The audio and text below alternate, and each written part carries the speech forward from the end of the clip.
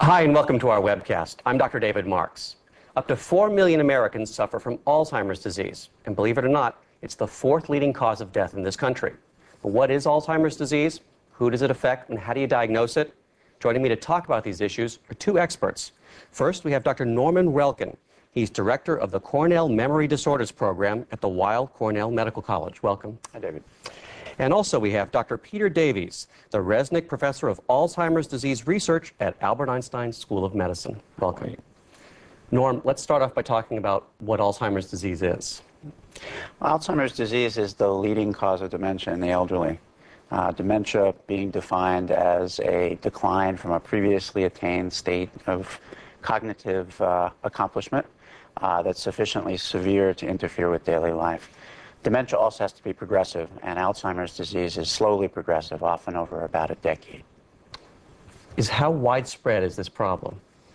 All over the Western world, the disease appears to have about the same incidence. So we would see perhaps 6 or 7% of the over 65s affected, and that number may be as high as 30, 40% of the over 85s.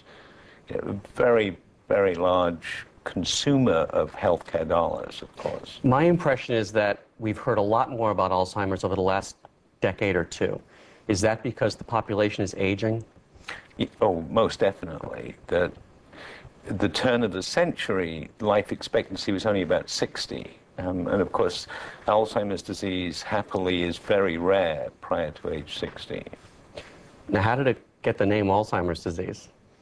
Well, Dr. Alois Alzheimer was a German neurologist, and he did describe both the first patient and the pathology that we use to this day to diagnose the disease after the person has died. Dr. Alzheimer's first case was a woman who was relatively young, and as a consequence, his name was attached originally to what was called presenile dementia, or dementia that took its onset before age 65.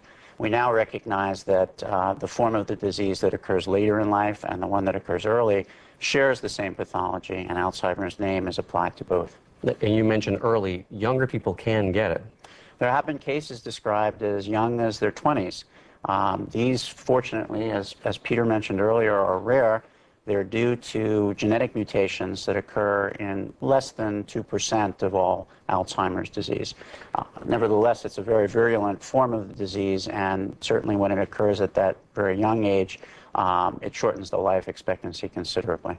Yeah, most people didn't consider Alzheimer's disease in somebody who would, let's say, 70 or 75.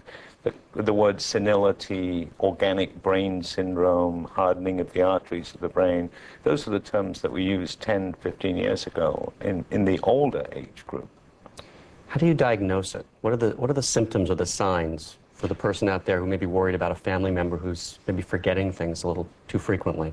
Alzheimer's is called an amnestic dementia, and that's because in the majority of cases, the first symptom is forgetfulness. It's a particular kind of forgetfulness. It's very, very rapid, such that something that a person has heard may be forgotten within a few seconds or a few minutes. That leads to repetitiveness in conversation and a tendency to forget day-to-day types of activities. You're talking about short-term memory there. It is short-term in the initial stages to a greater degree than remote or autobiographic memory. But as the disease progresses, most domains of memory become involved. The initial symptoms, though, tend to be confined to the recently learned things. But not only memory is affected, and I think that one very characteristic feature of the disease is a loss of insight, whereas the person with a stroke or with another form of brain disease might recognize that they're having a problem. The typical patient with Alzheimer's disease doesn't know and will not recognize that they are becoming ill and generally have to be brought to medical attention as a consequence. Any other symptoms that people should look for? I think it's important to remember that we all are forgetful. I'm notorious for losing my car keys and my coffee cup and my glasses. That's not the kind of forgetfulness we're talking about. It's asking you the same question 4 times in a row within a 5-minute space because I simply can't remember the answer you gave me. This is much more typical of the Alzheimer patient. Of course, as Norman said, the impairment of other activities is also noticeable. You know, failure to balance a checkbook when you've done this all your life. Forgetting important issues, things that you do every day. That's when you start looking for medical attention. What does the doctor look for? Once the signs have been recognized, are there any tests that can tell you that Alzheimer's is the right diagnosis? You know, it used to be said that Alzheimer's couldn't be diagnosed during life, but certainly in recent years that view has changed, and we now view the patterns of mental disturbance that occur in Alzheimer's disease as being recognizable. So actually the mainstay of diagnosis is not high technology or laboratory tests, but a skilled examiner interviewing both the patient and a caregiver, maybe a friend or a relative, to corroborate what history they get from the individual. Often, one of the biggest clues that there is an incipient dementia is that the patient themselves are not able to convey their own medical history. Once the history has been collected, then it is a matter of performing some kind of a mental status examination. It's not always the case that a clinician has time to do a full and complete assessment of mentation, but they have to do enough to establish that the person has impairment, which, as Peter points out, goes beyond day-to-day normal forgetfulness.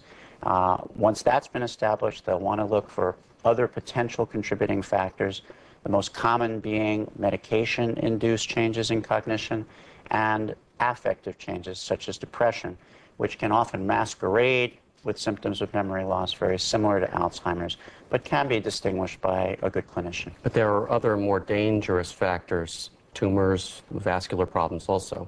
Is that routinely checked? Well, it's checked when it's deemed necessary from the standpoint of the patient's presentation.